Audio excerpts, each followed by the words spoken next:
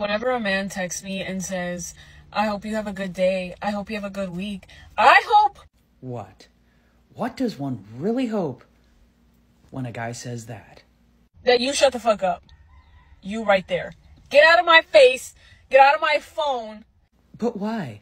What's so wrong with a guy saying, I hope you have a good day? Like, put some effort. Actually try to make me have a good day, you know? So what does a guy really have to do to show that he's putting forth some effort to ensure that one has a good day? Like, send me a coffee. Can you send me flowers? Can you send me you? Can you send me food? So one can't possibly have a good day unless the guy shows up, which, okay, I get that.